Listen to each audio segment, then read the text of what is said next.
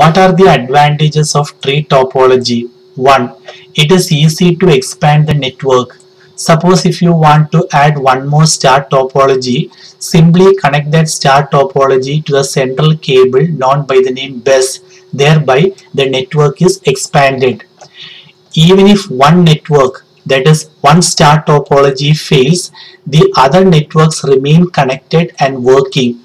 So even if one star topology fails, still the other star topologies can communicate using this network. What are the disadvantages of tree topology? If the backbone or a terminator fails, the entire network stops functioning. It's very clear. Backbone means if the central cable fails or if the terminator is not working properly, the entire network comes to a standstill. At a time, only one star network can send data to any other star network. Only one central cable is there.